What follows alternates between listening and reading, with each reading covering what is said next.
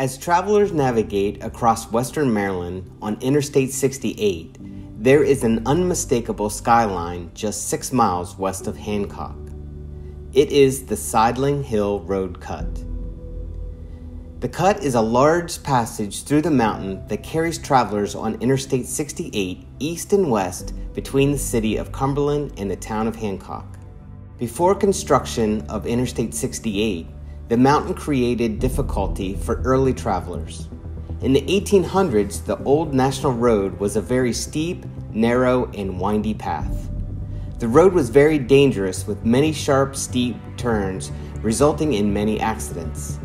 Many travelers feared navigating the dangerous roadway.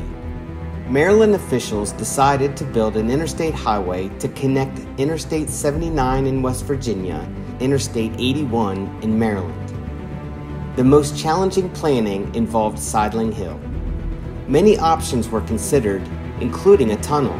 However, tunnels were very expensive to maintain, as proven by the Pennsylvania Turnpike Tunnels and the nearby railroad tunnels.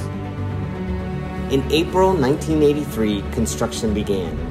Over the next 16 months, 2,600 tons of explosives were used to break apart over 10 million tons of rock to form the passage. Ledges, also called benches, were formed on each side to catch falling rock and reduce risk to travelers. The 340-foot deep cut in the mountain was completed in August 1984. Then finally, the interstate through the cut was open to traffic in August 1985. A rest area is open at the site for traffic heading both directions.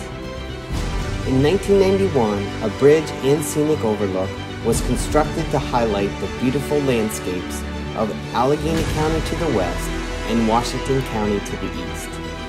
An exhibit center was also constructed at that time to highlight the exposed rock and the surrounding areas. This is the Sidling Hill Road Cut.